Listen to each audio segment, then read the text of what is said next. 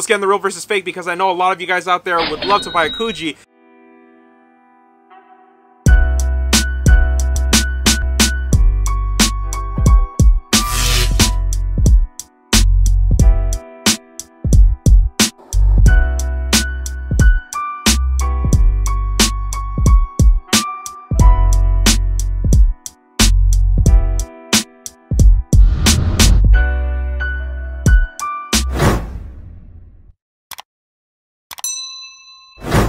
So what is up, you guys? Welcome back to a new episode of Fresh from the Flea. This one's going to be fake versus real with the Coogi sweater. So yes, that's right. We're going to legit check the brand most notable for their vibrant colored knitwear, as well as the premier clothing of choice of the late great Biggie Smalls. R.I.P. Living better now. Coogi sweater now. And hey, ASAP Yams, I didn't forget about you, homie. Rest in peace. If anybody's new to the channel, please do subscribe, as well as hit that like button and comment down below. Now, why I'm doing this is because I got hit up in the comment section for a Coogi sweater legit check, and I do have a collection. I've been asked for a long time about my Coogis, how to legit check them, so finally it's here. So some of you out there know about the Coogi brand, but a lot of others don't, so I'm gonna go off a little history here.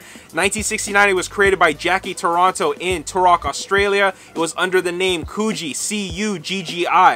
A little different from today. It was then in 1987, it was changed to the name we all know and love. So let's get in the real versus fake because I know a lot of you guys out there would love to buy a Coogi, considering how much these things are and the fact that there's so many out there, you never know what's real, what's fake, what's different, what's not. Hopefully with the resources I'm giving you guys, you'll know how to do that. Now the two in front of me that I do have is a crazy colorful cardigan and also this taupe and tan loving neutral color Coogi. Both size large, both the same tag. First off, you want to see that the tag itself says Coogi, not Coggy. Okay, there was a post I came across. I'm gonna show the picture right there. It actually said Coggy. Now it was close, but not close enough. So you guys may be saying to yourself, okay Mick, I see the tag right here, but I mean it just says Coogi. What am I looking at? So what you want to go off of is the color coding within the logo itself. So just say C-O-O-G-I. You want to see yellow, blue, green, orange, and red. This is what I go off after, and this is how I stay true to a lot of the pieces that I found, because all of these, even the one that I'm wearing, has the same exact tag with the same color coding. This is what I gotta say, because this is not the only tags. Remember, now within the tag itself, you're gonna see that there are different ones. This is mercerized cotton. There's also a type of wool. I've had the wool version. It was in black. I did sell that one off, and it did have a completely different feel. So thank you guys for watching. I did want to add something because a lot of people know these sweaters as the Cosby sweater, but sadly and crazy enough, he never wore a Coogi sweater on screen. It's just one of those things, because those vintage sweaters he did wear, it's just like a Mandela effect that everybody knows about it, but it never really happened. So I hope this helped, and I hope I gave you the tools that you need to go out there. If you guys gonna buy a Coogi sweater now, get a collection going.